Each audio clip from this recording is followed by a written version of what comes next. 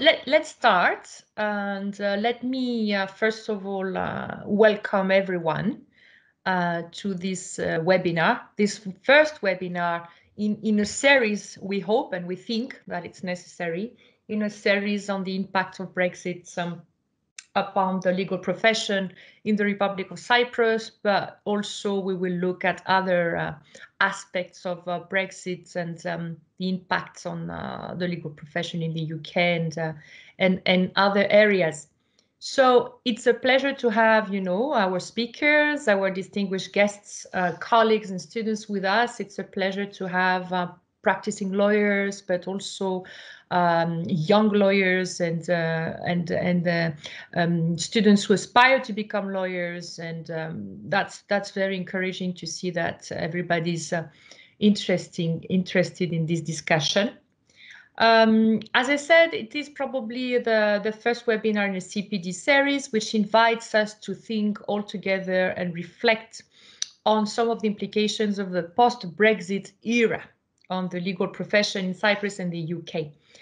So before I may introduce the topic, or the topics rather, of tonight in more detail and pass on the floor, I wanted to thank Marco and Klearchos again for their willingness to assist. Despite the complexity of the matter, I think that anyone who has looked at the Brexit deal will know what I'm talking about. Despite the distance, Marco is sat in London, and despite the technical constraints. So thank you to both of you, and thank you to everyone who has joined us. We very much look forward to it and to meet more participants. So let me remind you that this is a webinar that is recorded. The reason for the recording is that we wish to widen access to educational materials like this one. So for us, it's important that there is a trace so that it can be treated as educational resources and be made available to young people. So if anyone has not returned yet the consent form or the additional information requested from practicing lawyers who are registered with the Cyprus Bar Association for CPD purposes, then please do that in due course so that we can start the process for the CPD registration for the lawyers in particular. Other participants will receive a certificate of participation later on in due course. So, as everyone seems to appreciate it and know it here, please keep your cameras off and your microphones off at all times, and make use of the chat function in the MS Teams classroom to ask any questions or make comments. I will be monitoring. Now it's a bit difficult because I'm chatting, but as soon as I will stop, I will monitor the chat.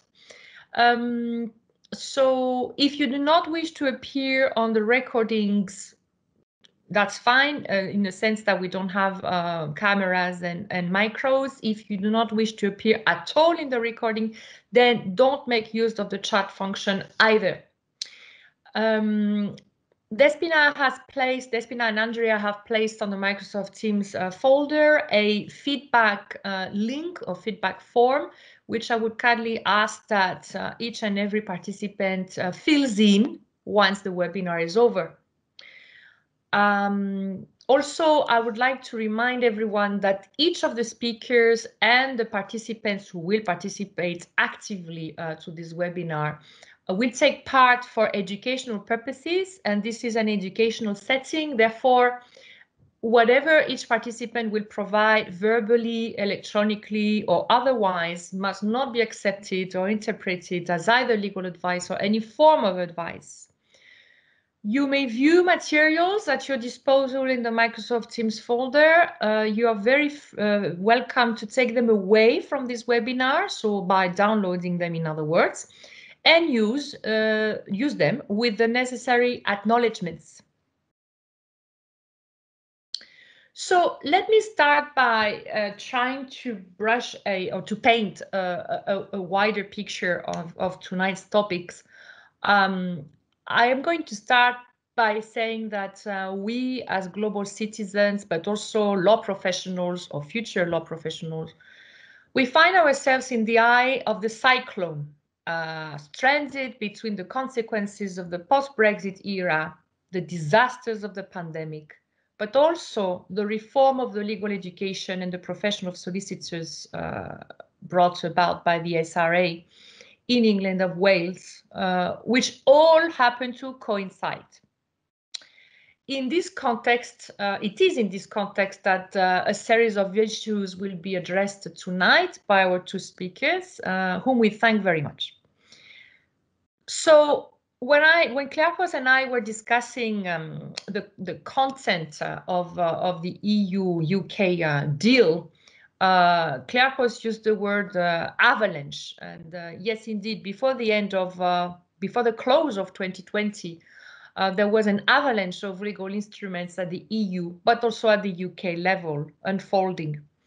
And law professionals must find a way to navigate this legislative jungle and be in a position to advise themselves, first of all, but also their clientele as to what to do post-Brexit. So let me give you just a few points of, I would say, a few milestones of what matters for this webinar. So the main EU-UK legal instrument for our purposes tonight is the Trade and Cooperation Agreement, or otherwise CTA, which covers areas such as trading goods and services, digital trade, intellectual property, public procurement, law enforcement, and judicial cooperation in criminal matters. All of those topics being fundamental to lawyers. The EU-UK agreement concerning security procedures for exchanging and protection of classified information is also of relevance to the legal profession. Just bear in mind that some aspects of the withdrawal agreement of 2019 have not been covered in the CTA and other agreements finalized in December 2020. So this is important for everyone to remember.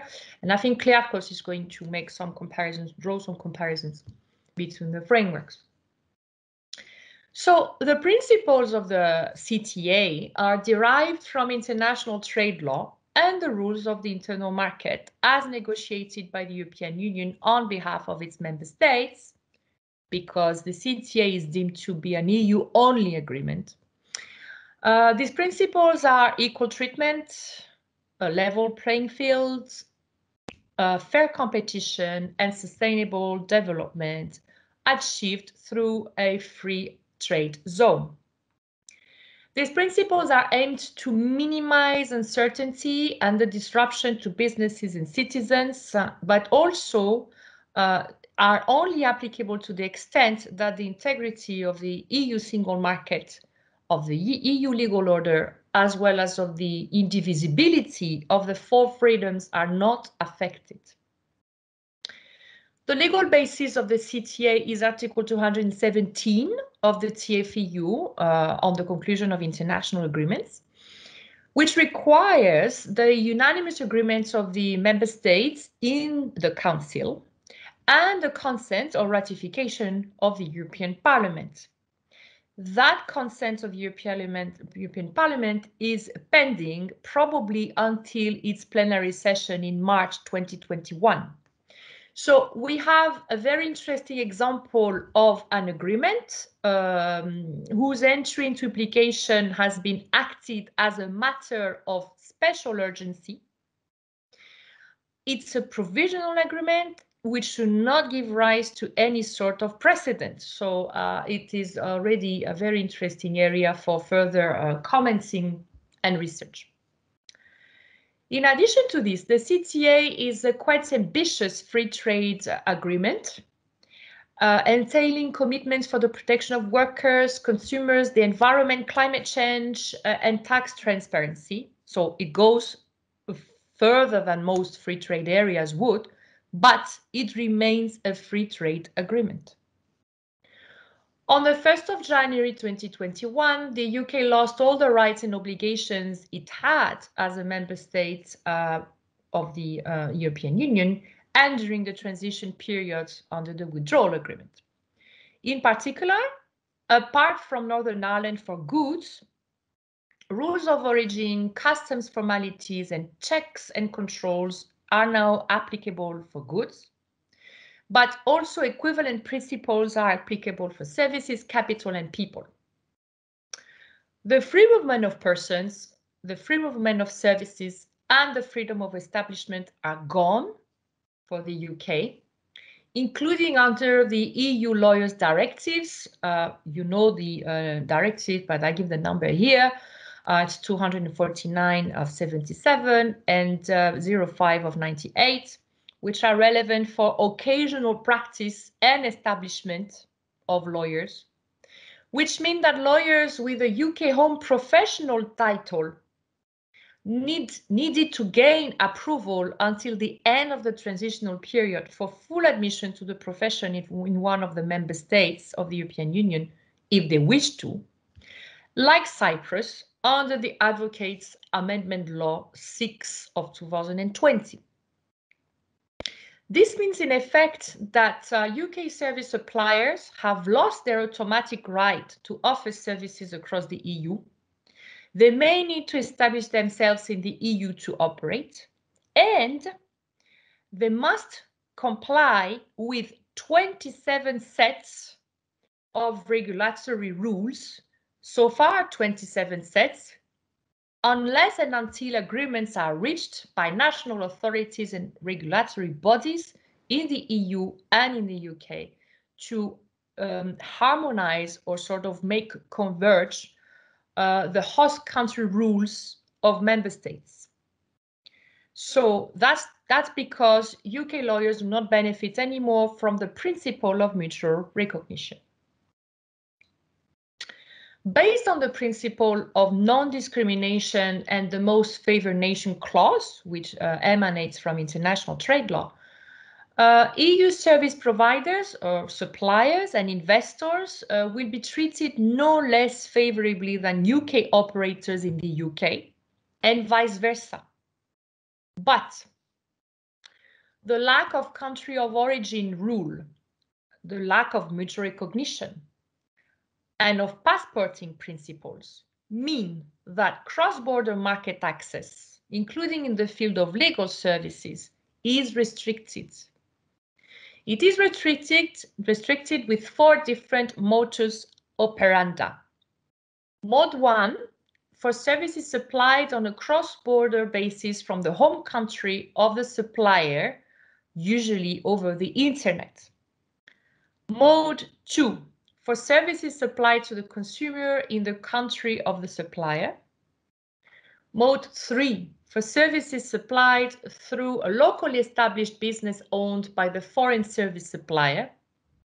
And Mode 4, for services supplied through the temporary presence in the territory of another country by a service supplier who is a natural person. Cross-border market access to services on preferential terms is further restricted by general or specific reservations made by member states and recorded in the CTA. As a result, the general principle of the home title practice is limited in some jurisdictions, with further restrictions of relevance to partnerships, profit sharing, joint practice, management, and ownership of law firms. Mode 4 of service provision, in other words, the temporary movement of natural persons for business purposes, is somehow facilitated with conditions of entry for short stays that are somehow easier than for long stays. The movement of contractual service suppliers or independent professionals for the supply of services under certain conditions is also facilitated. So you see that there is a whole new jargon for lawyers to master. One of these conditions is visa, permits, and other controls depending on the length of the stay. Another condition is the recognition of professional qualifications, which cannot now be automatic to the extent that it was previously, nor taken for granted anymore since it's non-existing for UK professionals. As such, following the expiry of the transitional period and pending any sectoral additional arrangements for the mutual recognition of, for instance, legal professional qualifications, legal and other professionals need to get their qualifications recognized in the relevant country on the basis of national rules applicable to the qualifications of third country nationals. And this is very important.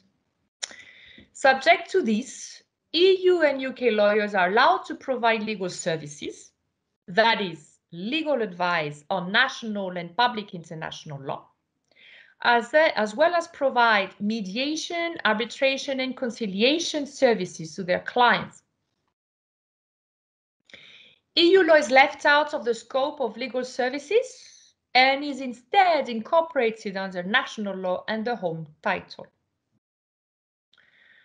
Note the possibility under the CTA for the taking of joint recommendations for the recognition of professional qualifications covering the UK and all 27 member states, and the possibility for professional bodies across the EU and in the UK to seek other arrangements on a country-to-country or bilateral basis. The example of the joint examination scheme between the ICPAC and the ICA of England and Wales for chartered accountants is an example on point, subject to the approval by the Cyprus Public Audit Oversight Board of the Republic of Cyprus. This could also include the right to requalification, which does not exist anymore in the UK, apart from a few exceptions between the UK on the one hand and France and Ireland on the other. But what would be subject to a sound understanding of the new rules of the SRA for the transition from the Qualified Lawyers Transfer Scheme, or the QLTS, to the Solicitor's Qualifying Exam, this key, from September 21 onwards. Further issues come up, such as the scope of digital trade for legal services, the exercise of judicial cooperation in criminal matters, or the lack of provisions covering judicial cooperation in civil and commercial matters, which is subject to a range of Council of Europe instruments and other international law instruments. But let me turn now to our first speaker of the night, Dr. Klearchos Kyriakidis, Assistant Professor and Deputy Head of our School of Law, who will brush up the historical legal reasons why Brexit has already had and will have profound implications for the Republic of Cyprus, its judiciary, its legal profession, and its community of law students. So thank you, Klearchos, and the floor is yours. Right, well, good afternoon, everybody. Thank you very much for choosing to attend this seminar rather than watching the inauguration ceremony in Washington, D.C.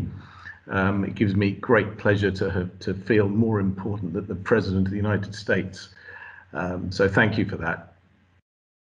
To be serious, though, my objective today is quite straightforward. It's to paint a very broad brush overview as to how Brexit, whatever that means, affects the Republic of Cyprus and its legal profession. I'm going to limit myself to no more than 25 minutes, and in those 25 minutes I'm going to focus on why Brexit has had and will have profound, multidimensional and long-lasting implications for the Republic of Cyprus, particularly its judiciary, legal profession and community of law students. My focus is going to be on the Republic of Cyprus, which falls within 97% of the island of Cyprus, but I'm also going to have due regard to the remnants of the British Crown colony of Cyprus, known as the sovereign base areas. I have to make a declaration of interest. I have a foot in both camps. I'm a London-born citizen of the United Kingdom and ex-citizen of the European Union. But my other foot is in the Republic of Cyprus, which is a member state of the European Union. I abstained in the Brexit referendum because my attempt at voting online failed. So I'm neutral in that sense. I don't fall into either camp by virtue of that very simple fact that I failed to vote because the system didn't work. And that, of course, gave me an insight into one of the things that was wrong with the Brexit process. From what I could see, there were procedural defects and forms of unfairness built into the system. I'll touch upon some of those as the presentation unfolds. Brexit itself is a problematical term. It gained currency in the aftermath of the economic catastrophe that befell Greece around about 2012. Brexit is an English word of Greek origin, believe it or not. On the one hand, it is associated with the concept of Grexit, which was the phrase in vogue in 2012 when there was a possibility, remote as it turned out, of Greece exiting the euro area. But of course, the root of the word Brexit is ex, which is the ancient Greek word for out. So it's interesting that the British have adopted a word of Greek origin to associate with the biggest constitutional, legal and economic revolution to affect the United Kingdom since the United Kingdom joined the then European Economic Community on the 1st of January 1973. It's also a problematical term for another reason, because the correct constitutional name is the United Kingdom of Great Britain and Northern Ireland. Northern Ireland does not form part of Great Britain, but it does form part of the United Kingdom. So the concept of Brexit is misleading in that sense, because it gives the impression that we are only dealing with the exit of Great Britain from the European Union. We're discussing the exit of much more than the exit of Great Britain from the European Union. I'm going to advance 4 themes throughout this presentation. I've already made the first one, that Brexit has already had and will have profound, multidimensional and long-lasting implications across the island of Cyprus. Secondly, Brexit, I would suggest, affects the Republic of Cyprus more than any of the 27 remaining member states of the European Union, with the probable exception of Ireland. Thirdly, contrary to one of the warnings I issued back on the 12th of October 2017, multiple agreements and other texts were published and, as I put it back in 2017, predicting this, dumped on people at short notice. And that occurred during the last 9 days of the transition period. I'm going to pinpoint some of those texts in a moment or two.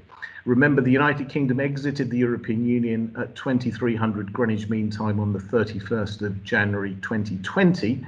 We had a transition period which came to an end at 2300 hours Greenwich Mean Time on the 31st of December 2020. And it was in the last 9 days, very Mediterranean style, everything was left to the last minute, and one document after another was dumped on us and everyone else in the EU and the UK for that matter at almost the last minute. And finally, this is the 4th theme, Brexit has given rise to multiple ambiguities, uncertainties and questions, but also opportunities. And in the Republic of Cyprus, judges, members of the legal profession, law students and others must respond accordingly, because, as I want to make clear, there are both challenges ahead but also opportunities. Let's just remind ourselves of a fundamental set of principles, whether we are in favour of the European Union or not. I think those of us who believe in democracy and the rule of law can have little qualms with, or few, no qualms with the fundamental values of the European Union. They're set out in Article 2. The European Union, can I just put, somebody I think has turned their microphone on by accident. He or she.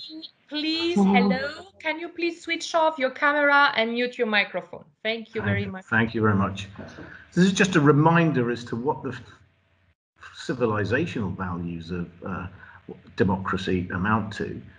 The European Union is founded on the values of respect for human dignity, freedom, democracy, equality, the rule of law, and respect for human rights, including the rights of persons belonging to minorities. Those are values that are embedded in Article 2 of the Treaty on European Union. What struck me throughout the Brexit process was that lip service was paid to Article 10.3, under which every citizen shall have the right to participate in the democratic life of the Union. Decisions shall be taken as openly and as closely as possible to the citizen. Well, I want you to think about how closely you felt as if you were to the decision-making processes that unfolded during Brexit. That's something that we can discuss afterwards. Stephanie has helpfully drawn attention to some of what's on this slide, but this is a very, very brief legal history of the entrance of the United Kingdom to the European Economic Community back in 1973 and its exit in 2020. You will see there that there is a rash of legislation and EU-UK treaties and agreements that have affected the process in a sense that confirms that the European Union rests on the rule of law. Everything that it does is or is supposed to be in line with the law and legal agreements. And the United Kingdom, through its domestic legislation, has mirrored that dedication to the rule of law, at least on paper. We came very close to derailing ourselves in the United Kingdom through this internal market bill when it looked as if there might have been a no-deal second phase of Brexit. That fortunately didn't come to pass. But there we go. That's the legal history. And you can see why it's impossible really in 25 minutes to do anything more than give you a broad brush overview as to how Cyprus is affected and what these instruments provide. One thing, it's a couple of points to make here. The then Lord Chief Justice, Lord Thomas, on the 26th of June 2017, described Brexit as probably amongst the biggest peacetime issues that the UK has ever faced, and without doubt the most complex in legal terms. Given the extent of European Union law and its integration into domestic law since 1972, the task is enormous in scale. And I would suggest that task is as difficult for lawyers in the Republic of Cyprus as it is for lawyers in the United Kingdom. And I'll explain to you some of the reasons today. And one of the reasons is that the documentation itself is not only multiple, but intensely complex. I remember listening to this live on the floor of the House of Commons, watching this from Cyprus. Geoffrey Cox, QCMP, the then Attorney General, warned the House of Commons on the 15th of January 2019, we should not underestimate the legal complexity of our disentanglement from 45 years of legal integration since accession in 1973. 45 years of legal integration have brought our two legal systems, i.e. those of the UK and the EU, into a situation where they are organically linked. To appeal to those who have a medical background, it's the same as if we were to separate from a living organism with all of its arteries and veins, a living organ, a central part of this body politic. We cannot underestimate the complexity of what we are embarked upon doing.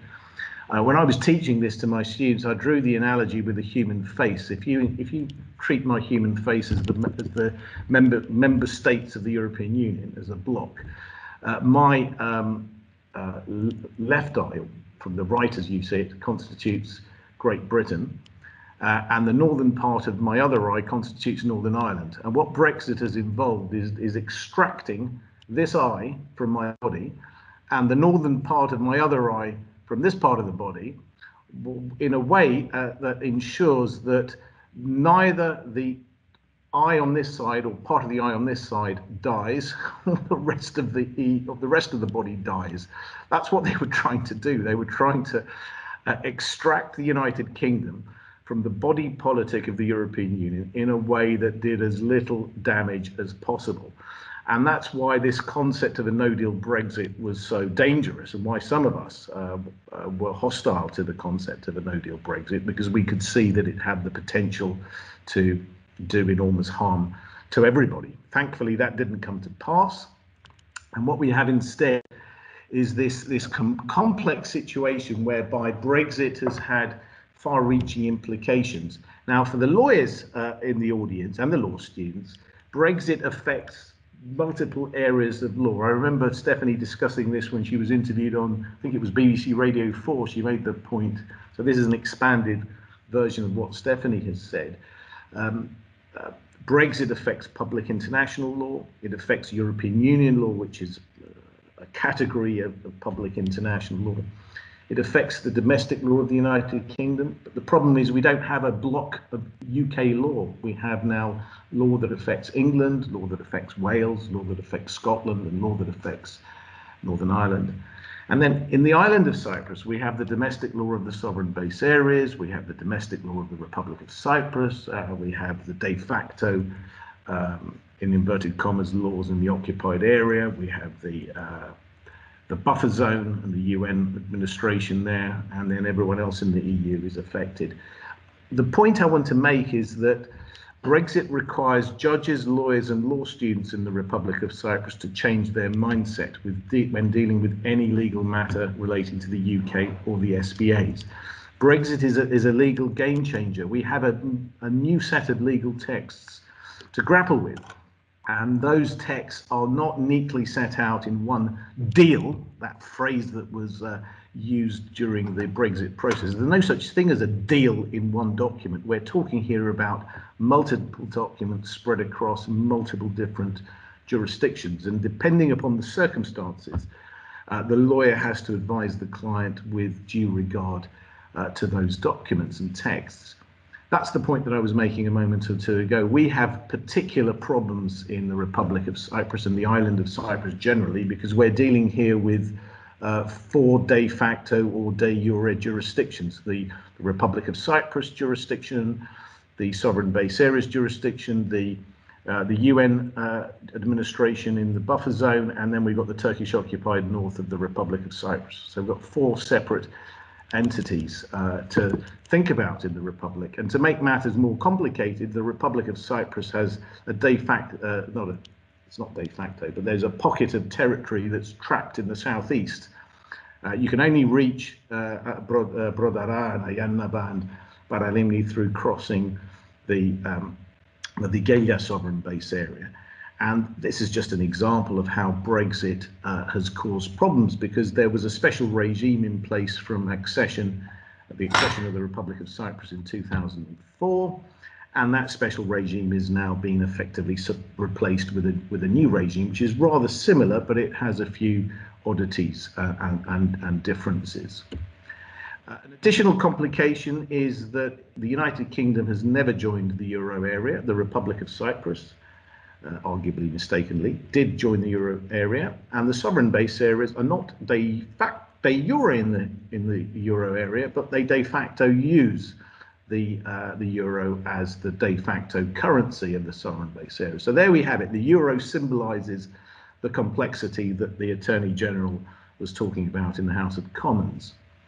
So we have the, let me just, I don't know if you can see this from a distance, but there is the original version of the UK-EU withdrawal agreement. This is the first of the texts that we need to briefly touch on. This one is dated October 2019, and this was the one that Theresa May couldn't push through the House of Commons. She was toppled as leader of the Conservative Party and thus as Prime Minister. Boris Johnson became Prime Minister. He renegotiated the terms of the Northern Ireland Protocol, and it eventually passed through the House of Commons, the rest of the House of Parliament, and it's now enshrined in law, in both EU law and the domestic law of the United Kingdom. And now this is now fully in force with the end of the transition period. So that the EU-UK withdrawal agreement is the first document you will need to be familiar with. It's a grand total of 1,246 pages. So don't expect me to say much more than the fact that it's very long and very tricky. It's subdivided into a number of parts and protocols. The protocol that concerns us, look at the wording here, the protocol relating to the sovereign base areas of the United Kingdom of Great Britain and Northern Ireland in Cyprus. I'm not going to comment on that other than to say that's one of 3 protocols, the others being Ireland, Northern Ireland and Gibraltar. Those protocols relate to the territories around the world which share a border or boundary with territory over which the UK asserts sovereignty. So the Northern Ireland protocol deals with the special regime in the island of Ireland, where the state of Ireland is situated alongside Northern Ireland, which is part of the UK. The Gibraltar protocol deals with the bit of the Iberian Peninsula over which the UK asserts sovereignty, and that shares a border with Spain. And the sovereign base areas, if we use the terminology of 1960, share boundaries with the Republic of Cyprus. So there we go. That's one of the major reasons why the Brexit is so complex, but is of huge importance to the Republic of Cyprus.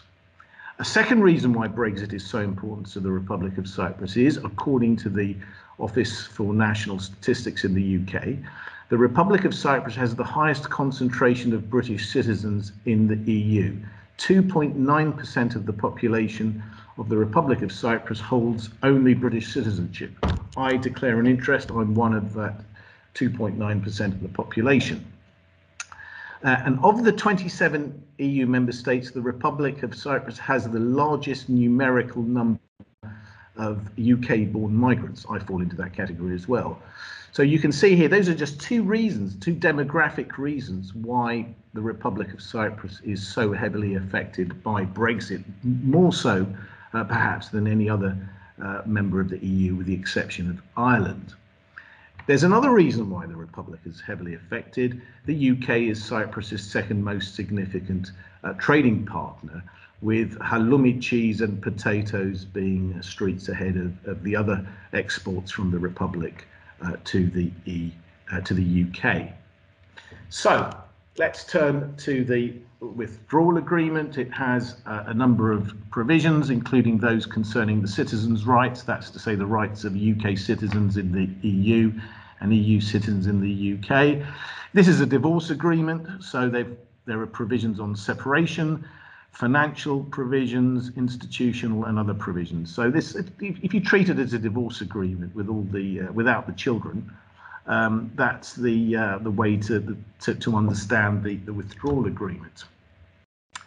I won't go into the protocol in any detail other than to draw your attention to the fact that the SBA protocol has 13 articles covering issues such as customs. So the SBAs are part of the, or remain rather, part of the customs territory of the EU. There are provisions on taxation, duty relief, social security, agriculture, and so on. Interestingly, Article 7 refers to the external borders of the sovereign base areas. That is the phraseology that originally appeared in 2003, 2004, when the Republic joined the EU. I've never understood why the Republic of Cyprus didn't stick to the terminology of the 1960 agreement that referred to boundaries, but there we go. That's the terminology that has been incorporated. What they mean is it's the immigration. I think what they mean is the immigration controls and other controls that take place on the boundaries of the sovereign base areas. I issued a warning. I'm just going to look at the time. I've got 5 minutes left.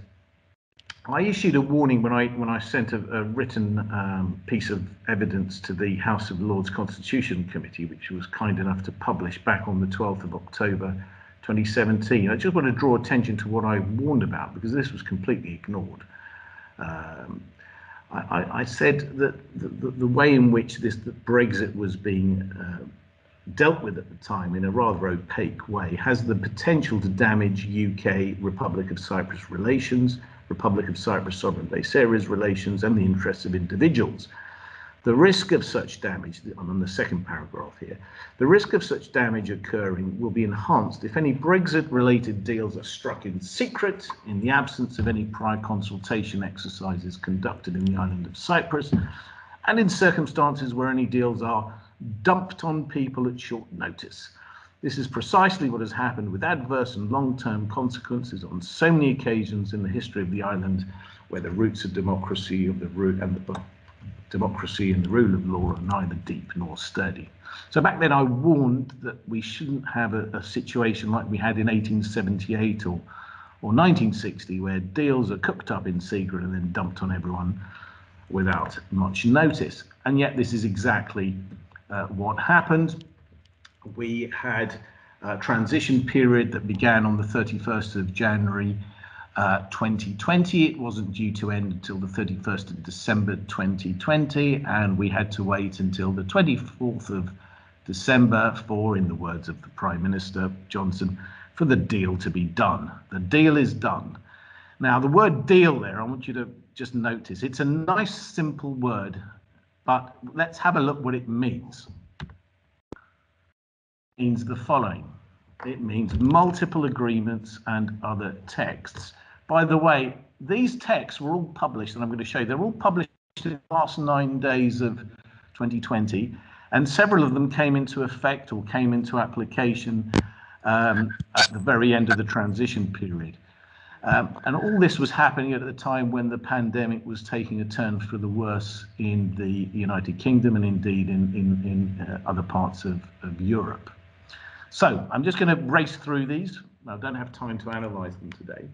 In the sovereign base areas, the implementing legislation applying the protocol in the original UK-EU withdrawal agreement, that was published on the 23rd of December 2020. So those of you who are lawyers with clients who have dealings with the sovereign base areas or trade in or out of the sovereign base areas might want to have a look at that.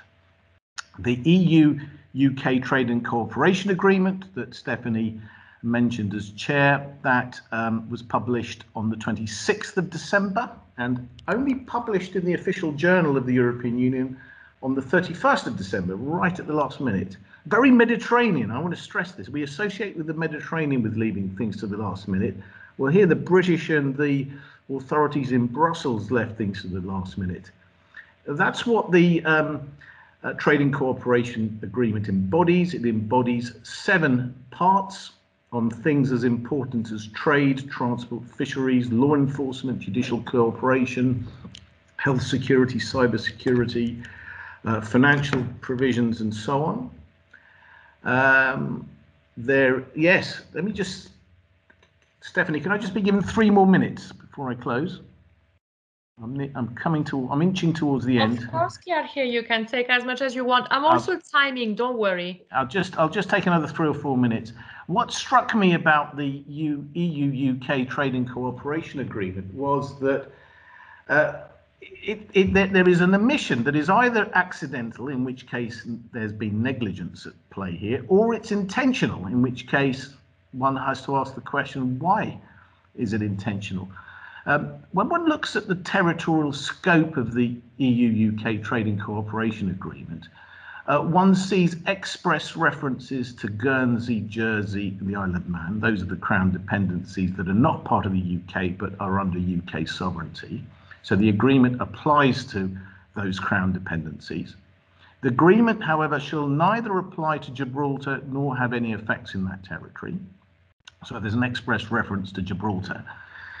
And then it turns to the other British overseas territories scattered around the world, and there's a reference to Anguilla, Bermuda, British Antarctic Territory, British Indian Ocean Territory, British Virgin Islands, Cayman Islands, Falkland Islands, Montserrat, Pitcairn, etc., etc., etc. From what I can see, the only British overseas territory that's missing are the sovereign base areas in the island of Cyprus. So I asked the question, now, sooner or later I'm going to send an open letter to the British government, the Cyprus government, the European Commission to ask the very obvious question, why have the sovereign base areas been omitted? Is that an accident, in which case the accident may have to be addressed, or is it intentional? And if it's intentional, what is the intention underlying the omission? I had to look at the agreement about 20 or 30 times to make sure my eyes were not deceiving me. So that's a very important point. I don't know the answer to the question. You can argue it both ways as to whether clause 1 impliedly applies to the SBAs or doesn't apply to the SBAs. But the question is, why create this uncertainty? There are certain reservations that apply, that have been inserted into the agreement, which you can all read in your own time. I don't have time to go into them. Here are the other agreements, though, that were published in the last 9 days of 2020. We have the UK-EU agreement concerning security procedures, the EU-UK agreement for cooperation on the safe and peaceful uses of nuclear energy. Very important for us here in the Republic of Cyprus, because we have a Russian-built nuclear reactor under construction on the southern coast of Turkey at Akkuyu, in a seismically active region that is capable of being adversely affected by earthquakes. So I would have expected that agreement to have been publicised in the Republic of Cyprus, with its implications for our part of the world properly explained. I don't think that happened. A number of declarations were issued, that's point 5. A decision was made by the European Council, which was effectively what we would call enabling. It was the provision that enabled these agreements to pass into EU law. Stephanie's more of an expert on EU law than I am, so she might be able to explain to us what that amounts to. Then we have guidance documents. So a lot of this affects real people. It affects lawyers and their clients. So we had this avalanche of guidance documents published or updated on the 31st of December. I've given you here some of those relating to us. Now, to its credit, the British High Commission was warning UK citizens living in the EU to get their paperwork in order with the SC and with the immigration authority, so I have to place on record my gratitude for that guidance. But that doesn't excuse the fact that so many UK government guidance documents were dumped on us at the last minute, giving us little or no time to prepare properly for the start of the post-transition period at 2300 hours on the 31st of December 2020. And you can see here that these guidance documents, people must have been working through their Christmas holidays to update these documents, so that at least they would be in the public domain in time for the official post-Brexit epoch, post-transition period epoch. So you can all look at these in your own time, especially if you have clients, for example, that are engaging in the export of goods to the UK from the Republic. There are some documents to do with the recognition of professional qualifications. I won't touch on that because Marco is going to discuss that later. Oh, and yes, and the cherry on the cake was on the 31st of December, we had the EU-UK, sorry, not the EU-UK, the UK-Turkey Free Trade Agreement. That was dumped on us at the last minute as well, with some interesting provisions I don't have time to look at. Dominic Grieve QC was a former Attorney General. He was associated with the pro-EU camp in the House of Commons, but he said something I rather liked. This was back in November 2018. Is not the lesson of this long negotiation that when you try to unravel yourself from an international rules-based system because you do not like the rules, unless you want chaos, you start creating a completely new set of rules, many of which are in fact as binding and onerous on this country, the UK, as any that we had before. And I think that avalanche of documents I've shown you illustrates the point that Mr. Grieve QC was making. Here's even more guidance that was published on the 12th of January. This is to do with family law. So those of you who have clients who were about to divorce or in the process of divorcing or have already divorced, and there are child maintenance issues or family finance arrangements in place already, you might want to have a look at this. This is guidance on UK-EU cross-border divorces, and the guidance, however, only applies to England and Wales. So if you're interested in finding out what's happening in Scotland or Northern Ireland, you have to look elsewhere.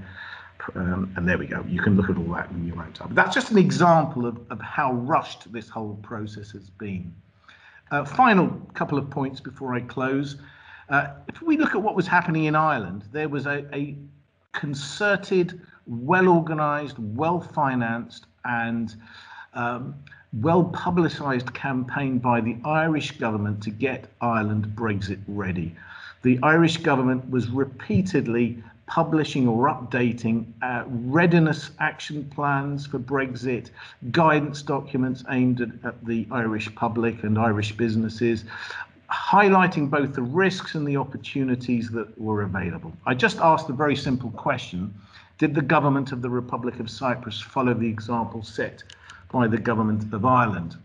Well, in my experience, the last 9 days of 2020 were rather similar to the other days that we've seen in recent times. The priority of the government of the Republic of Cyprus was elsewhere, understandably on the pandemic, but I would suggest that the government should have done much, much more. I'm being very diplomatic here. The Cyprus government should have done much, much more to prepare the public and the private sectors in the Republic of Cyprus for Brexit. That regrettably didn't happen, and it's now down to us as academics and you as lawyers to do the best that we can in the circumstances. The sovereign base areas didn't do much either to highlight what was happening with Brexit. Their minds were elsewhere at the time too. Just a couple of final points, if I may. Brexit is not going to affect, as far as I can see, the eligibility of Republic of Cyprus citizens to apply to the Judicial Appointments Commission to serve as judges in England and Wales. Of course, there are various procedures and immigration rules that are now going to come into play, but in principle, Commonwealth citizens, including citizens from the Republic of Cyprus and Malta, have traditionally been eligible to apply to join the judiciary, and we've also Commonwealth. Not we. I'm not a Republic of Cyprus citizen, but Republic of Cyprus citizens are eligible to vote in the United Kingdom if they're resident in the United Kingdom. So that's not going to change with Brexit, I don't think. And I finished the slide projection with some reading material from the excellent House of Commons Library, which has published a series of briefing papers that have tried to summarize all of this complex material. And there are some websites from the SBAs, the European Commission, the European Council, the UK government, the Law Society, the Solicitors Regulation Authority, and the Bar Council, which help to demystify all of this complexity. And those are my publications on Brexit. And I end where I began. Brexit has already had and will have profound, multidimensional and long-lasting implications for the Republic of Cyprus and the adjacent sovereign base areas. Thank you for your time. Thank you so much, Claire, for this very complete brush-up of the situation and confirmation of what we all know already, the legal complexities and how we actually deal with those legal complexities in practical terms. And as you said, we academics and lawyers can only do our very best to try to follow developments. For the many people who joined us during the chair's briefing or during Kleakos's intervention, just a reminder of the resources that are available on the MS Teams folder. So if you go to Files, you will find a number of resources for this webinar, including the presentation by Kleakos that you just saw now, a number of resources made available by Marco, which is very helpful. I have gone through each and every of them, and it's extremely helpful and updated as much as it could be updated. There is also a paper which well, it's not a published paper, but it's for a conference. It's a conference paper on some of the aspects that Kleakos touched upon. So it's an analysis of the withdrawal agreement from the point of view of the Republic of Cyprus and territories and territorial jurisdictions in the Republic of Cyprus, which you may take away with you with acknowledgements if you are going to utilize it. And you also have information on the School of Law's activities, past activities, and programs if you are interested. Now, without any further ado, we will give the floor to Marco. So we are very, very happy and honored to have Marco with us. And I hope we're not placing too much burden or pressure on your shoulders. So Marco Cilari is International Policy Advisor for Europe at the Law Society of England and Wales. So it's exactly the person we needed to talk to us. So Marco is going to zoom in the post-Brexit regulatory position of practicing lawyers in England and Wales and in Cyprus and other parts of the European Union. Will talk to us about the SRA reform to legal education and the requalification routes. And then the floor will be open for questions. Thank you very much, Marco. You have 25 minutes. If you need more time, just let me know. Thank you. Okay, thank you, Stephanie, and hi, everyone. I guess, first of all, I also have to declare an interest. As you can probably tell from my accent, I am not British. I was born in Italy, in Rome, moved to the UK about 5.5 years ago. So I'm afraid that after Clearco's excellent British accent, you're stuck with my Italian accent, which I'm told is still pretty strong after all these years. Obviously, Brexit has had, well, I guess, personal impact on me in many respects. I was really involved in the campaign around the Brexit referendum. I guess I should leave that aside now because I'm here as a representative of the Law Society of England and Wales, so very much representing the legal profession in England and Wales here. But obviously all these topics have continued to be part of my work, especially since I joined the Law Society about a year ago.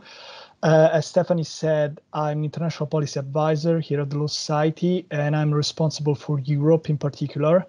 This means that I look after our international relations with European bars, law societies, and other stakeholders.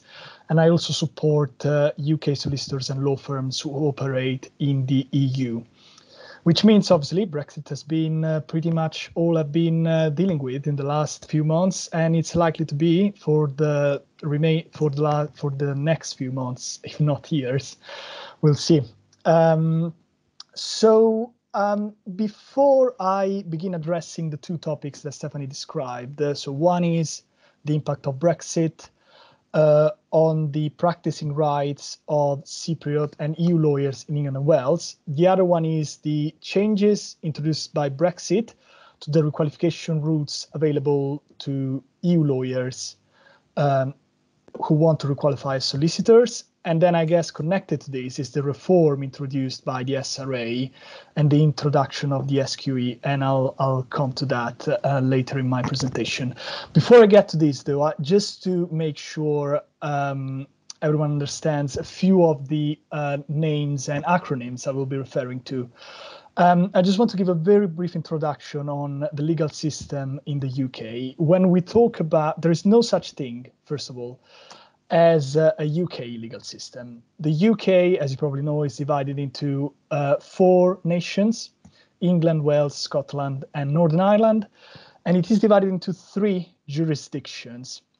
So 3 legal systems. England and Wales are the same, and that's why we're called the Law Society of England and Wales, because we represent lawyers in England and Wales.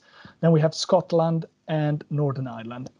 There is one more division to draw, and I apologize if this is obvious to some of you, but I thought it was important just to make clear what we're talking about here.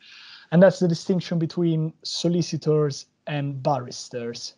Barristers are called advocates in Scotland, and barristers in England and Wales and in Northern Ireland. Now, the Law Society of England and Wales represents solicitors of England and Wales. This might look quite specific, but you have to think about the fact that lawyers in England and Wales represent about 90% of all lawyers in the UK.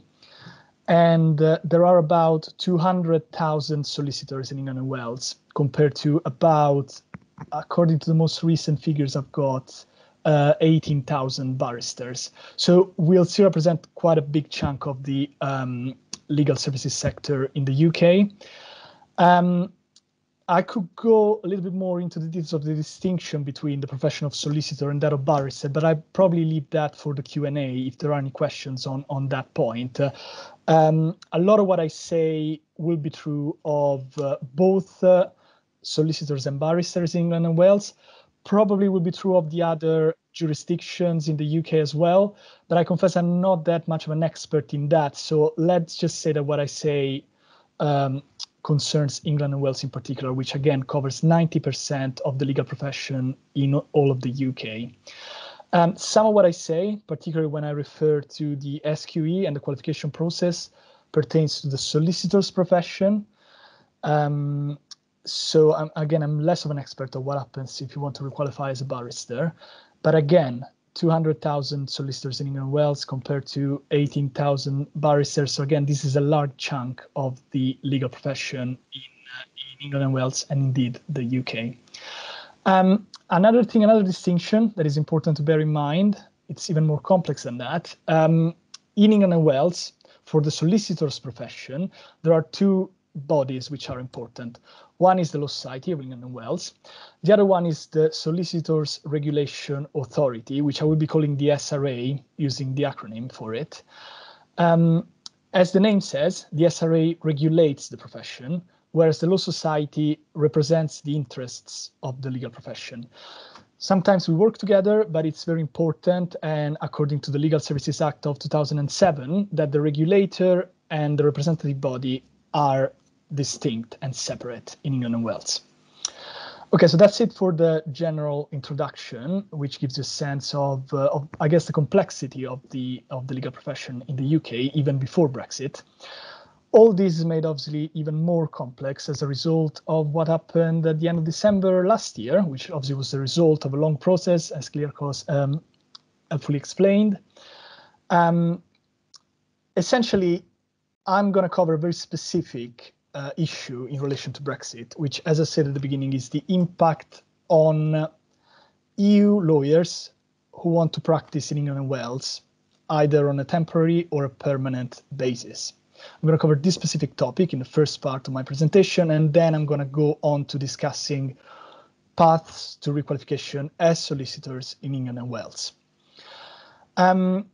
So, as Kyriakos explained, the transition period, which began on the 31st of January 2020, ended on the 31st of December 2020. Now, as far as the legal profession is concerned, the biggest change happened indeed at the end of last year, so 31st of December 2020. This is because at that point, the UK left the EU single market and customs union, and that meant that the EU legislation, regulations, and directives no longer apply to the UK. For the legal services sector, this means in particular three things that are very relevant, which is the fact that three particular EU directives no longer apply to the UK. And Stephanie mentioned what they are: the Lawyers' Services Directive on 1977, the Lawyers' Establishment Directive on 1998, and the Recognition of Professional Qualifications Directive of 2005. Now, there are a number of consequences associated with this. The fundamental one for our purposes is that as of the 1st of January this year, EU lawyers, any EU lawyer, is no longer able to register as a registered European lawyer, and I will be using the acronym REL, in England and Wales.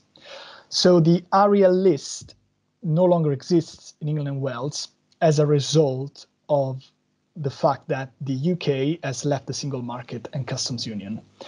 Now, to be completely accurate, I have to say that the REL list actually still exists, but only in relation to Swiss lawyers, which is quite ironic since Swiss, obviously, lawyers are not EU citizens, not EU lawyers, but it still exists because there is a bilateral agreement which the UK and Switzerland signed in 2019, which is called the Citizens' Right Agreement, which resulted in the fact that essentially, and again, there is some irony to it, but Swiss lawyers can still register as registered European lawyers in England and Wales, but no other no EU lawyers can.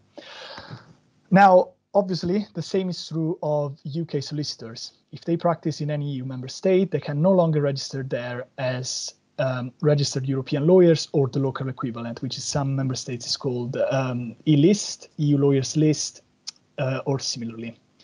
Now, the good news for EU lawyers wishing to practice in England and Wales is that they have actually retained all their key practicing rights. there are obviously some changes affecting them, but as far as their key practicing rights are concerned, they have actually retained them in spite of the fact that they are no longer able to register as RELs in England and Wales. I will go a little bit more into the details of what this means. But one point which is very important to stress for me as a representative of the Law Society here today is that I would say very much unlike what has been the dominant political stance in British politics over the last few years, we're very keen to stress that as far as the legal services market in England and Wales is concerned, ours is and will remain an open jurisdiction to foreign lawyers, including European lawyers. And this is very important to us as a Law Society of England and Wales. We do believe strongly that European lawyers have made an enormous contribution to making the UK, and particularly the English legal market, what it is, the largest legal market in Europe and the second largest in the world. And we believe that this will continue to be the case. So it will be our commitment to make sure that no significant barriers are put up as a result of Brexit for European lawyers in England and Wales. Let's go a little bit more into the details of what I mean by this. Now, obviously, one thing that I cannot ignore, even though when I agreed to speak today, this wasn't in place yet, one thing that I cannot ignore as part of this presentation is obviously that there is a EU-UK trade and cooperation agreement that Stephanie and Claire Cross referred to.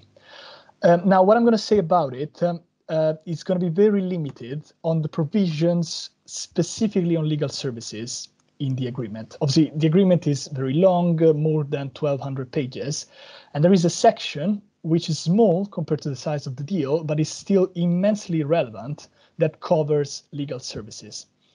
Now, the section on legal services in particular is section 7 in chapter 5 of the trade, transport, fisheries, and other arrangements part of the deal. As I said, it's not a long section, but it is significant because in a way that wasn't covered by previous EU agreements, these parts of the EU-UK TCA enshrines, in a way, in a trade agreement, the principle of home country title practice.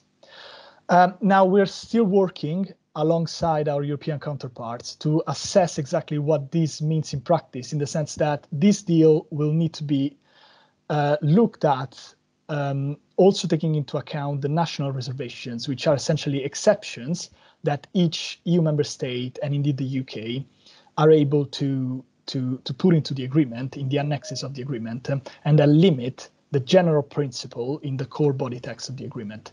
But now again, limiting the agreement on the impact that it has on EU lawyers in England and Wales, the agreement has in section 7 of chapter 5 said, particularly in article serving 5.49, a commitment by each party, the parties being the UK on one side and the EU 27 member states on the other, to allow a lawyer of the other party to supply in its territory designated legal services under that lawyer's home jurisdiction professional title.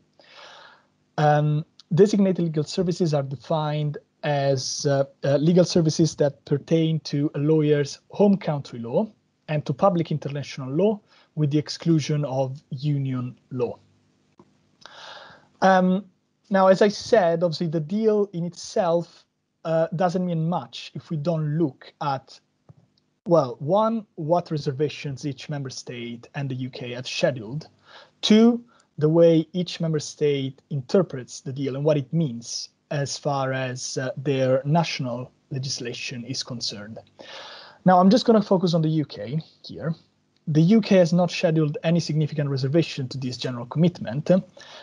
And also, you have to remember that the TCA only contains what we will call a baseline. So sort of general commitments that the contracting parties are committed to obviously sticking by, but it is possible for each of them to go beyond what they committed to in the deal.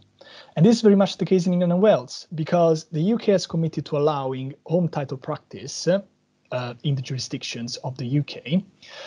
But actually, what is permitted to EU lawyers and what will continue to be permitted to any foreign lawyers in England and Wales goes well beyond that, because they can and will continue to be able to advise not just on home country law, so Cypriot law, but also on EU law, international public law, but even English and Welsh law, with certain restrictions that I will touch upon in a second.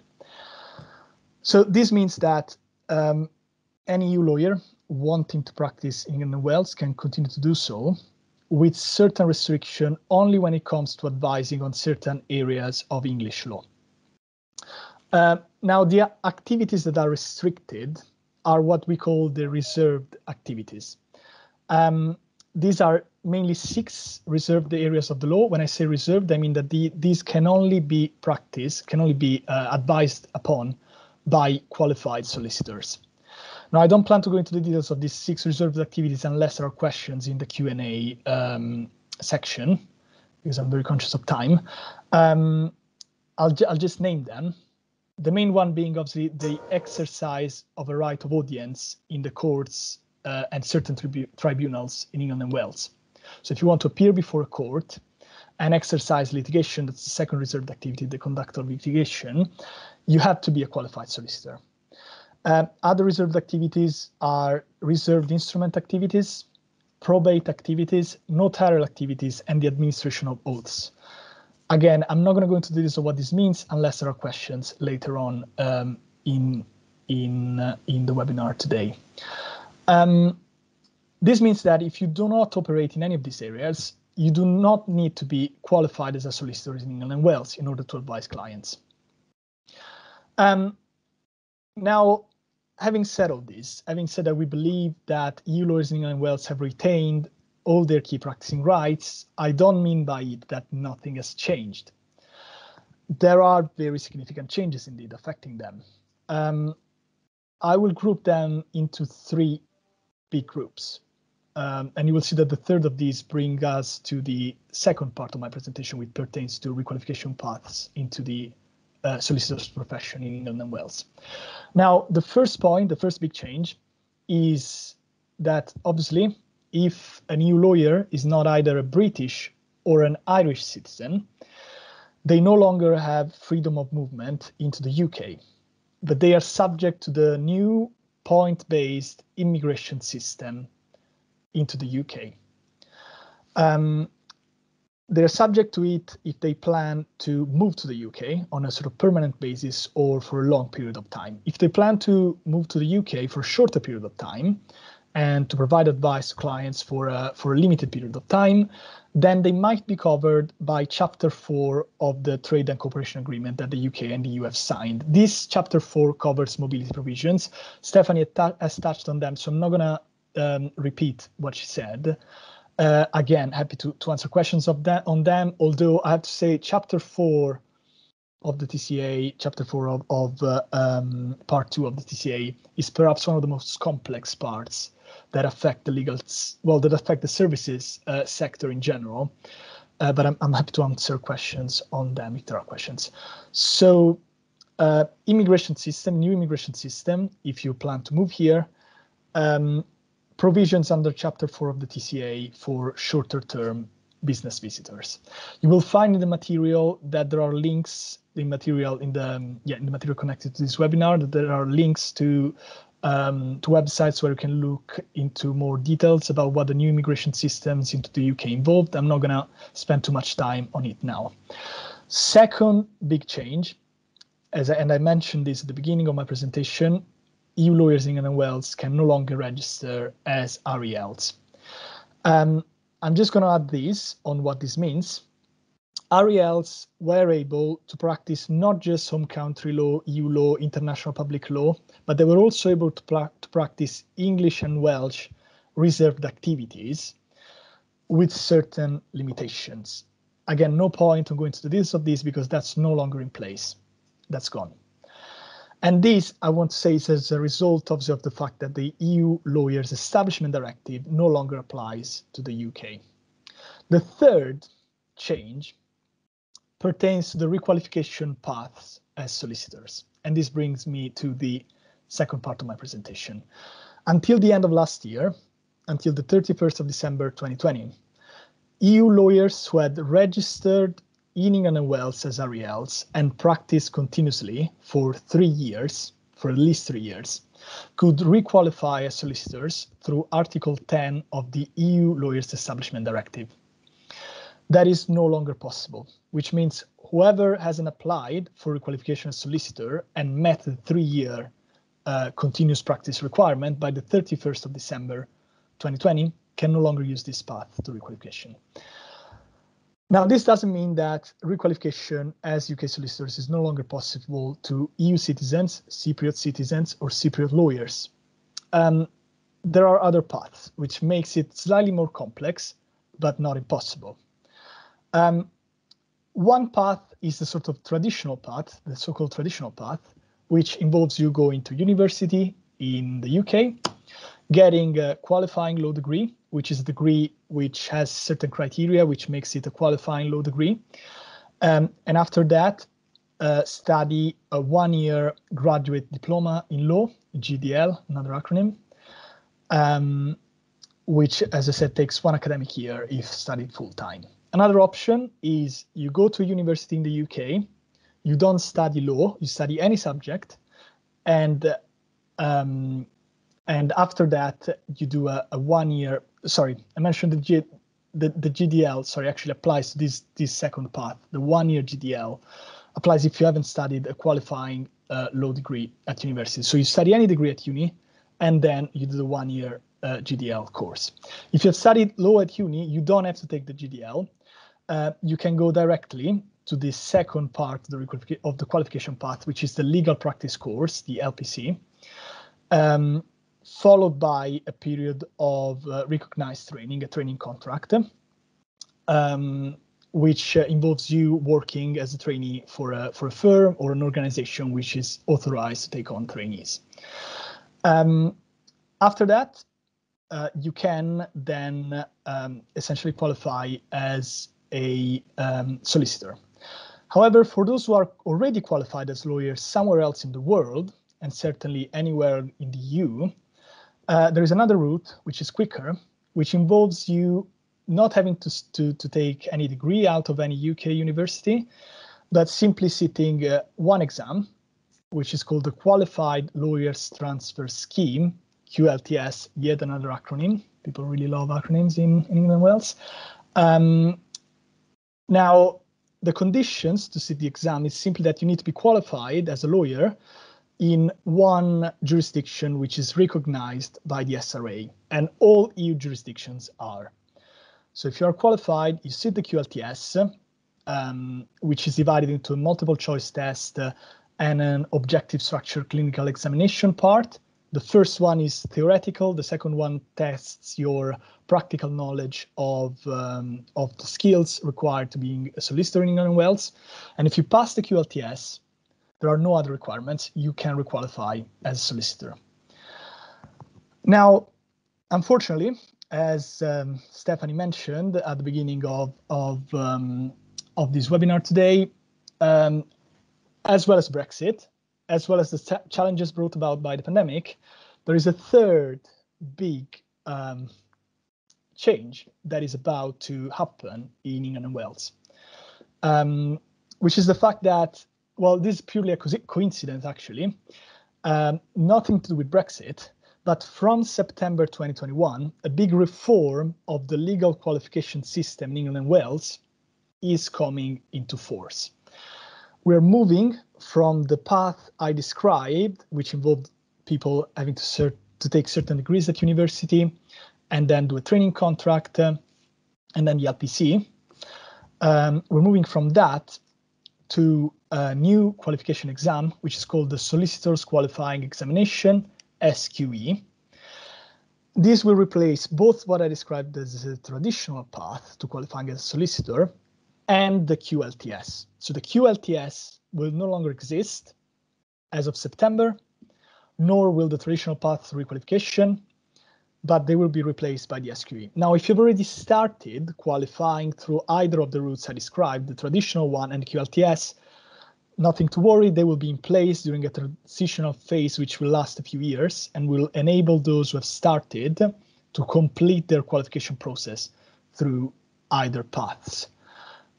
If you haven't, and if you plan to start your requalification process from September 2021, then you will need to seat the SQE. Now, the SQE means that there is just one qualification path. No matter where you studied, no matter what you studied, you have to see the SQE. This, I'd say, offers quite a good opportunity for future law students from abroad. Because again, it will not matter what you studied at uni, it will not matter where you studied at uni, as long as your qualification is recognized as a graduate equivalent qualification in the UK, you will be able to see the SQE. Now, very briefly, because I'm conscious of time, and Stephanie, I don't know how much time I've got. I'm guessing just a few minutes. I'm just going to go. Yes. Okay, 25 I'm not going to go into. minutes have passed, but take your time, Marco. Okay, I'm just going to go very briefly because I guess there is no point in me going into the details of the structure of the SQE. You have the material in the course material. You will find links that describe in detail what the exam involves. There's no point in me going into details because you will probably have forgotten them 10 minutes after the end of the webinar. So I'm just going to say what the requirements are for the SQE. So I said one is a degree level qualification or equivalent, which can have been taken in the UK or abroad as long as it's recognized as equivalent to a UK degree level qualification. You have to complete the SQE, which will have two stages, SQE1 and SQE2. You remember I said of the QLTS that it is divided into two stages. The first one is a multiple choice test, which tests your theoretical knowledge of the law. The second one is a more practical assessment. Well, the SQE will be divided roughly in the same way. So SQE1 will test your knowledge of the law, SQE2, your practical skills. And again, I'm not going to go into details now unless there are questions on what these two parts entail. Third requirement, as well as sitting SQE1 and SQE2, you will need to complete 2 years qualifying work experience. Now, this in some ways could be similar to a training contract under the traditional qualification route, but it can be something else. So you don't just have to, the only option is not to be a trainee in a law firm. There are many other ways to gain these 2 years qualifying work experience. For example, you could have been on a placement during your law degree or during your degree in any subject. You could have been working in a law clinic in the UK. You could have been working as a voluntary as a volunteer for a charitable organization. You could have worked as a paralegal, or indeed you could have been on a training contract. Now, I have to say that because the SQE is not in place yet, we still don't know the full extent of what could qualify as a qualifying work experience. And I'm guessing an obvious question for someone who's studying law abroad is, can I do my qualifying work experience outside of the UK? And I guess that's a question that could be explored by education providers and training providers abroad with the SRA in England and Wales. The last thing before I wrap up, and sorry, I'm getting some echo. I don't know if someone has turned their microphones on. Okay, it's gone now. The last thing I'm going to say is, what if you are already qualified as a lawyer somewhere else in the EU, including Cyprus? Well, you still have to sit the SQE. However, the SRA is in the process of assessing whether certain jurisdictions, certain foreign jurisdictions, particularly those under common law systems, might qualify for exemptions from parts of the SQE. This assessment will be carried out by the SRA, which, as I said, is a separate organization to the Law Society. As Law Society, we made the point to the SRA that EU jurisdictions should be assessed first, should be given priority, because of the changes that EU lawyers in England and Wales have already been subject to. We want to make the path as easy as we can for them. but this assessment is still underway. So as things stand, if you want to requalify as a solicitor in England and Wales from September 2021 onwards, you will have to sit the SQE. Okay, that concludes my presentation. I appreciate it was very general in some parts, but I'm very happy to answer questions now. Thank you very much, Marco. This is very, very helpful, I think, for everyone who is listening. Actually, we probably already had this discussion. You know, we actually at UCLan Cyprus Law School, we offer a qualifying law degree that is recognized both in the UK and in Cyprus, and in the UK it's recognized by the SRA for as long as it goes, but also by the BSB, so the Bar Standards Board. So we are happy to, you know, listen to that and looking at other avenues, because as Klearchos knows very well, we have a placement module, for example, on the LLB. We have multiple opportunities for internships and clinics and so on. So we have been following very closely the reform of the legal of the legal education by the SRA, and we have participated, Klearchos in particular, to public consultations and giving the overseas perspective. And we are doing this, of course, together with UCLan in the UK. So we are right on point. So thank you for this. Now, I'm sure that there'll be lots of questions, and people are welcome, participants are welcome to use the chat to ask questions right now if they want to. If there is a burning need to take the floor and use the microphone, you're welcome to do that as well. So the floor is open for questions. If not, then either Klearchos or I can ask questions. Stephanie, hi. It's Anna Maria Vasiliadis. How are you? Hi, Anna Maria. Fine, thank you. We are listening to you. My question is basically, although I have read a little bit about it, my question is qualified solicitors or barristers that practice in Cyprus and or registered European lawyers that practice in the UK. So qualified lawyers in Cyprus that practice in the UK under the registered European lawyers, which obviously was in place before Brexit. How will this continue? Has the UK taken any measures, or has it reached any agreements with probably the Commonwealth countries where the common law is applied, on how the recognition of these qualifications, of these academic professional qualifications, will count moving forward? Okay, Anna Maria, thank you. I think the question is for Marco. I developed it a little bit at the beginning during the chair's briefing. So yeah, sorry, I wasn't able to log in the beginning. It's okay. So. I know, don't worry. So you can listen to the beginning of the recording, but if Marco could give perhaps some elements of answer, that would be very much appreciated.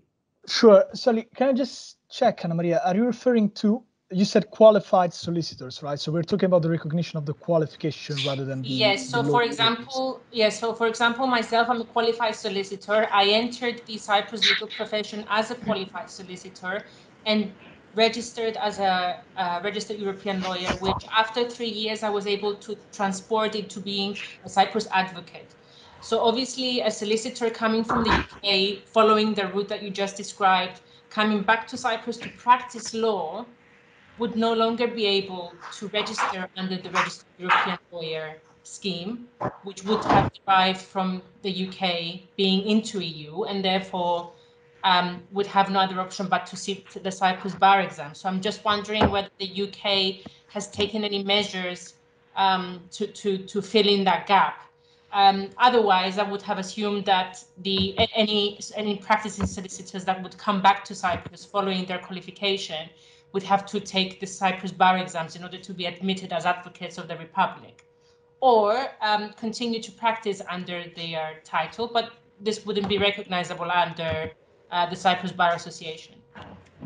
So yes, so the interesting bit on this, and again, there's some irony to it, is that actually the impact of Brexit for practicing lawyers is going to be felt a lot more by UK solicitors practicing in the EU than it will be by EU lawyers practicing in England and Wales. Because the system we have in England and Wales is such that even, I mean, the SRA doesn't even need to recognize the qualification under which you're practicing, as long as you're not giving advice to clients in any of the 6 reserved activities, you can practice under your home title in England and Wales. Again, this is subject to the new immigration system if you want to move to England and Wales, or to the mobility provisions under the TCA if you want to temporarily come here to give advice to clients for a few months. Now, the situation is a lot more complex if you are a UK solicitor who moves to Cyprus now, because as you said, you can no longer register as a REL in Cyprus, the European Lawyers List in Cyprus. My understanding is that under your solicitor's professional title, you cannot really give advice on Cyprus. You don't have many practicing rights, but I'm guessing Stephanie and Clearcourse are probably more of an expert than me on this. And yes, indeed, if you want to requalify at the moment, if you want to requalify as a Cypriot lawyer, you need to sit the bar exam. There is no recognition, automatic recognition of qualifications. Now, the TCA, as Stephanie said, the EU-UK trade deal has some provisions for the recognition of professional qualifications, but it will be quite a long process to put them in practice, because what the TCA has is simply provisions to allow regulatory bodies in the UK and the EU to put in place systems for the recognition of professional qualifications. So the deal itself does not mean that the solicitor's qualification is recognized across the EU.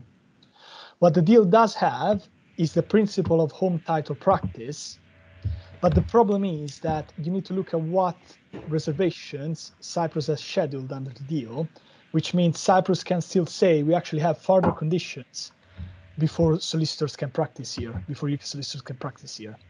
Now, the last thing I want to say is that if you have already requalified, so if you requalified in Cyprus as a Cypriot lawyer before the end of the transition period, that qualification stays, because that's protected by the withdrawal agreement, which was signed back at the end of 2019.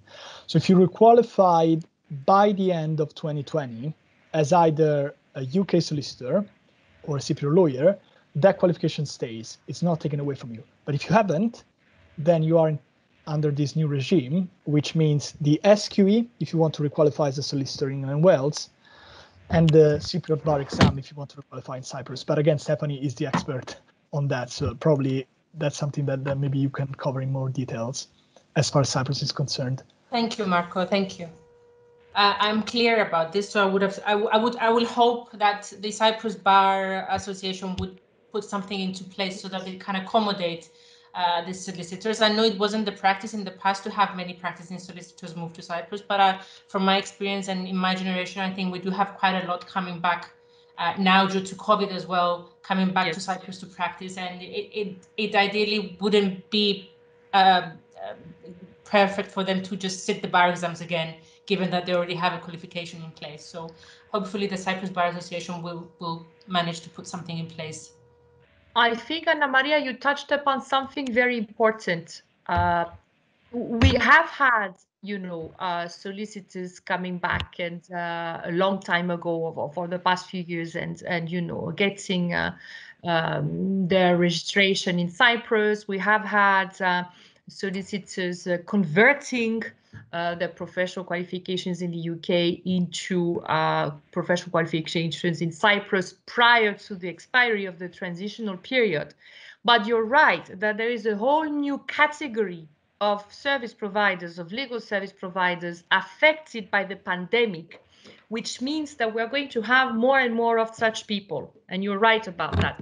Now, can I ask, before I give the floor to Clarkos, can I ask if Pandelis is with us? I can see he's there on the list of participants, but are you actually available to speak, Pandelis? Christopidis? No? because I wanted to come back to that example that we have, Marco, and this is relevant to what Anna Maria was just discussing.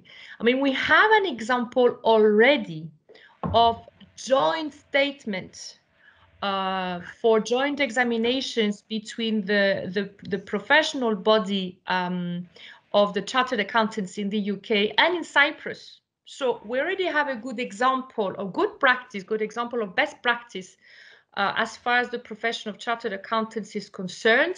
I referred to it in the chair's briefing, and I know that Bandelis was involved in this. That's why I was asking whether he was available.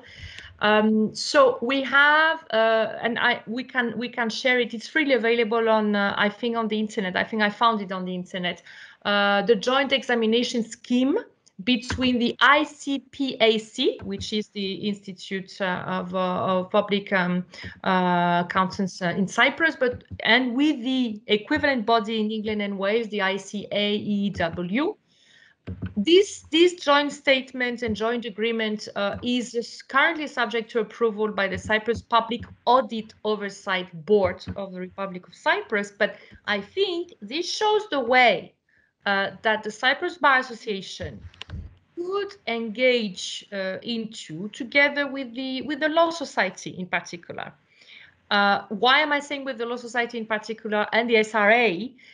It's because as far as the barristers are concerned, then things are more straightforward in the sense that there is no change to there is no legal reform to the profession. So, for example, the law degree, the LLB that we offer at UCLan Cyprus is still a qualifying law degree as far as the BSB, the Bar Standard Board, is concerned. So the main issue is with the solicitors, really. So it's an example, and I think it should be borne in mind, and lawyers, registered lawyers in Cyprus, should bring it up to the attention of the Cyprus Bar Association. I can see that Bandelis is here. Please repeat the query. I had certain technical connectivity problems. Okay, Bandelis, do you want to come online? Is it possible for you to actually? Yes. Hello, good. Stephanie, how are you? Hi, Bandelis. Hello. So for everybody's information, I was talking about what we discussed before Christmas, which was the joint examination scheme between the ICPAC and the ICAEW, saying that the Cyprus Bar Association could engage in something similar. Can you give us some sort of information or maybe comments on that? Well, we are acting as external legal consultants of ICPAC, the only recognized auditors body in Cyprus under the auditors laws of 2017 until 2020. The ICPAC and ICAEW had reached a joint commitment statement as to their will to conclude a draft agreement, and that had been notified during early December 2020. The competent under the auditors laws authority of the Republic of Cyprus, which is the Cyprus Public Oversight Board, CPAOB, in Greek ADELEP. And it is pending examination by the said body. There is currently this fact has been published by ICPAC with an announcement at its website, which is publicly accessible for reasons of transparency, and it had also ICPAC on various social media. It is, of course, a proposed agreement which relates to a joint examination scheme, and by all means, as also stated previously by various speakers, this current legal situation created by the draft agreement, the draft TCA, should be by the competent authorities of the Republic of Cyprus, along, of course, Stephanie, with the competent authorities of our family, of the European Union. We are still not alone. Accordingly, we are waiting for the reply of the Cypriot authorities take into account both EU law and national law to that effect. I will agree, however, with you that acting always within the spirit of EU law, the primary law, and of course the Republic of Cyprus law, sorry for that, would be in the forefront for any cooperation permissible under EU law, so as to enhance the provision of services within the Union. Thank you very much, Bandelis. I think, as I said, it's good for qualified lawyers in Cyprus.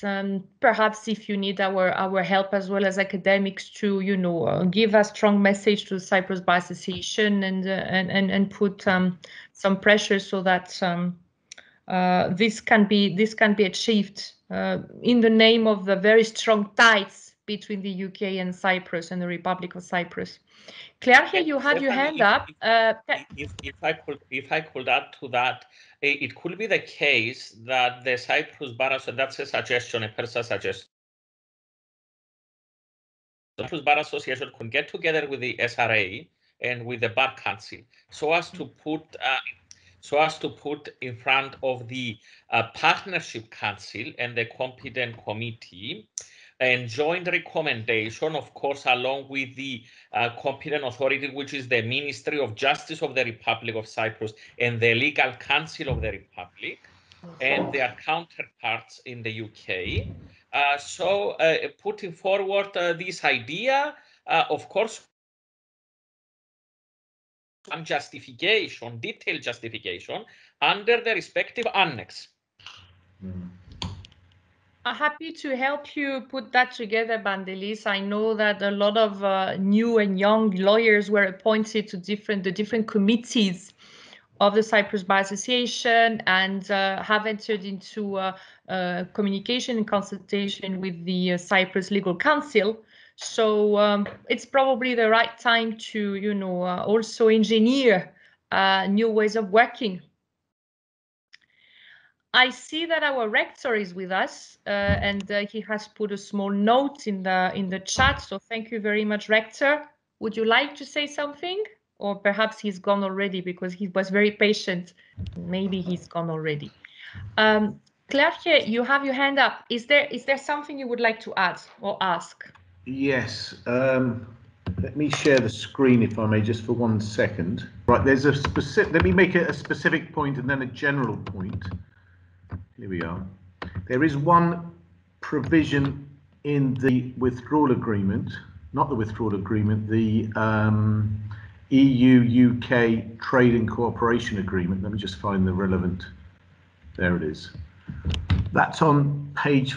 Now, let me be careful here. On the pages, there are various different editions of the Trade and Cooperation Agreement. The UK version has one numbering scheme. The EU version has another numbering scheme. I think I've used here the EU numbering scheme. There's an unnumbered reservation on page 571 of the EU-UK Trade and Cooperation Agreement.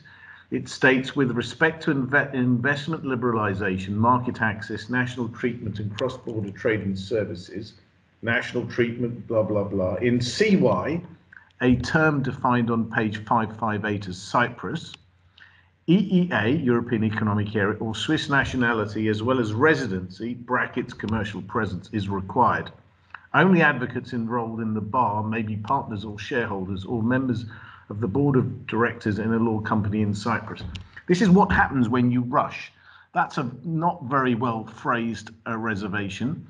It hasn't been put through any process of line by line, word by word, letter by letter scrutiny. It's open to interpretation in a number of respects. And this reinforces the point that I've been making, that there should have been much closer public consultation throughout the Brexit process. The discussion that I've just heard over the last 5 minutes is very important and interesting, but it's something, all of these discussions should have been had before Brexit took place in its 2 phases. We're now dealing with after the event scenarios.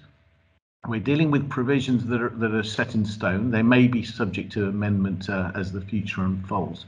So I'm just going to make a recommendation here. The Cyprus Bar Association, together with the Cyprus government, need to do two things, among other things. The first thing they need to do is to start issuing proper guidance notes to practicing lawyers in the way that the Law Society has done, and to some extent the UK government have done in England and Wales. So that's the first thing they need to do. They need to issue proper guidance documents and publish them on their respective websites so that there is clarity as to what the position is with regard to the legal profession. And the second thing that needs to happen is that there mustn't be a repetition of what's happened over the last 2 or 3 years, where there's been this silence in Cyprus and this reluctance to engage with Brexit. Brexit is not over. There are going to be a number of additional agreements and understandings reached as time goes by in order to put flesh on some of these agreements that have been reached. And the Cyprus Bar Association as a collective body needs to be at the forefront of those efforts. And I know there's a new regime in place in the Cyprus Bar Association, and I would just urge that new regime to be very proactive in this process as it unfolds, because as I said earlier, the Republic of Cyprus, with the exception of Ireland, is the sovereign state in the EU that is more heavily affected by Brexit than any other.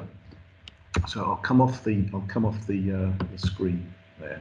Thank you, Claire. Here, that's very helpful. Actually, I would encourage everyone, after all, we are all lawyers here, to have a look at Annex 4, 5, and 6 of the so-called Servine. So this is the way the EU UK TCA is referenced. It has lots of parts and subparts, and in the Servine part of the agreement, you will find multiple reservations by member states in the field of services in Annex 4, 5, 6, and there are some there are reservations by Cyprus, and this is why I mentioned in the chair's brief that yes, there may be implications on the ownership of legal practice, or the management of legal practice, or the actual practice itself of legal advice. And that requires a good reading of the agreement itself, which is not easy. So I fully agree with Claire Hosse's proposal that there should be a clear guidance from the government and the various ministries, and that this should have been done beforehand. Let's hope that we get more and more certainty and clarity over this agreement, which for the moment is clearly only addressed to experts and technocrats, because it was actually written by technocrats. You can tell from the very wording of the bar exception that it's written by non-lawyers but technocrats. Pandelis, you have your hand up, and Marco also. So let's start with Marco, and then maybe Pandelis can jump in. Marco. I mean, to be fair, Pandelis raised his hand first, so I don't know if you want to go first. So? No, please, Marco. Okay, no, very briefly. No. Thank you. No, so just very briefly, just to add to what Claire just said. I mean, indeed, this is the reservation scheduled by Cyprus, which I didn't have in mind when I made my presentation, but it's a typical example of the situation that I described before. So there is this general commitment to enable lawyers from one party to provide legal services under home title into the territory of the other party. But then there are reservations such as this, which basically nullify the general commitment, because how many UK lawyers will have EU nationality? We don't know, but obviously the vast majority we can expect they won't have it. So basically this reservation, this condition that Cyprus has attached to the general commitment to enable UK lawyers to practice law in Cyprus, and obviously Cyprus is perfectly free to make this reservation. It's in its right to make the reservation, but that basically means that that general commitment under Section 7 basically doesn't apply in the territory of Cyprus, except for those UK lawyers who are EEA citizens. And last point, I completely agree with Claire. The problem was the speed at which this had to be negotiated, because we had an incredible I would say, success from our perspective that there was that provision on home title practice in the text of the agreement, which is an important success for the influencer work we have been making for years on behalf of the profession. But then because there was no time to negotiate on the national reservations, very often that general provision is made, well, is severely limited in a number of EU member states as a result.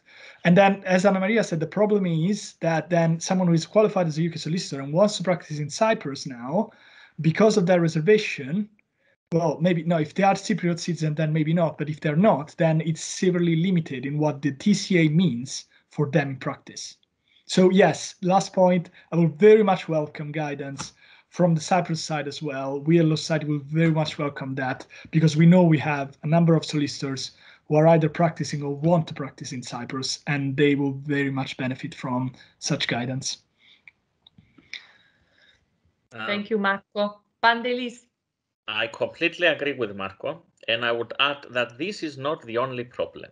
Unfortunately, certain not regulated sectors in Cyprus have been inserted in the TCA with the specific name, I cannot say more, of the Cypriot legislation, and thereby making the case that those sectors are regulated and hence excluded from the general operation of the treaty. And I agree with you that the state and at the level of the Ministry of Foreign Affairs, with the cooperation of other competent ministries and authorities, must revisit the legal text and send a communique to the European Commission within the ambit of the final provisions, and thereby rectify any error in law, which in this case are errors in law, prior to the execution date in February, not the April long stop date mentioned in the TCA.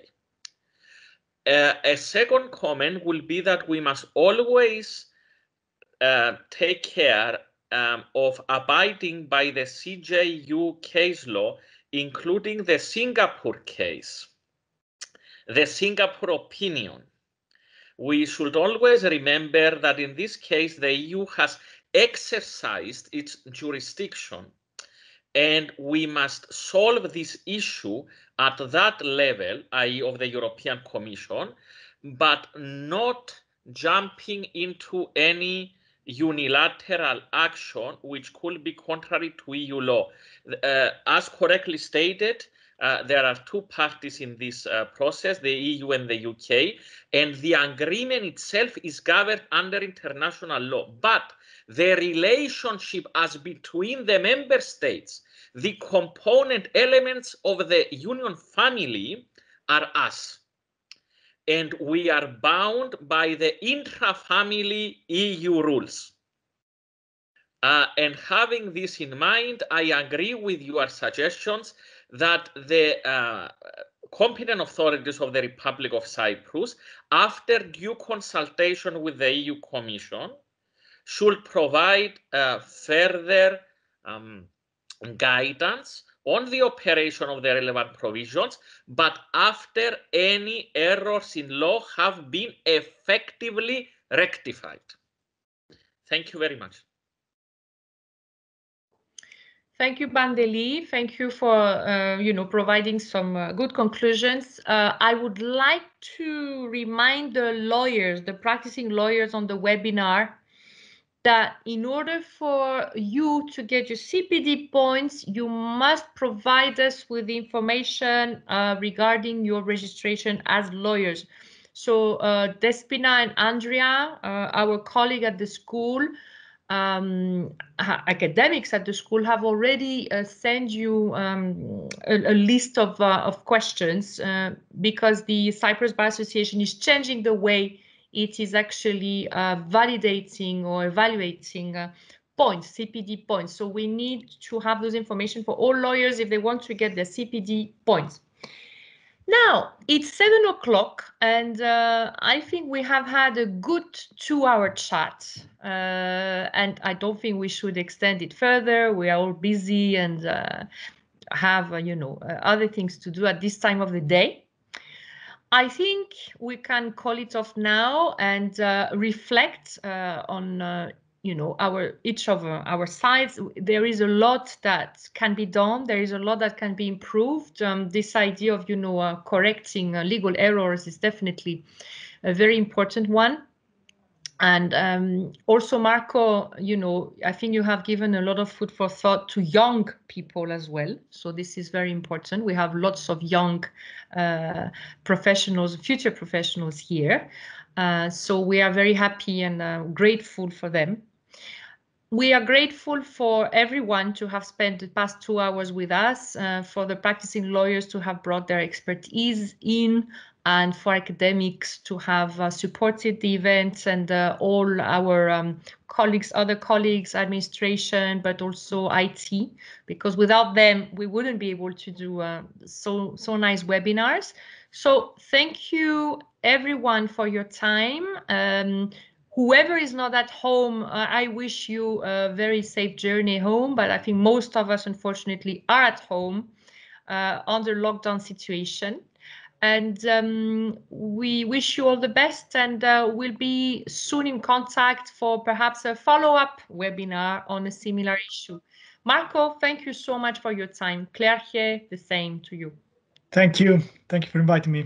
Bye. You take care. Stay safe. You too. Bye. Bye.